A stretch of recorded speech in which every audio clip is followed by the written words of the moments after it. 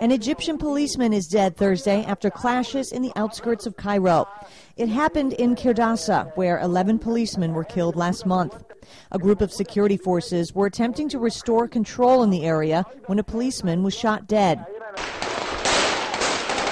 Local television footage shows security forces firing warning shots in the air in a neighborhood next to Kirdassa. More footage shows security forces firing tear gas into the crowds. Hostility in the Islamist-dominated area towards authorities has grown since the army deposed President Mohamed Morsi in July.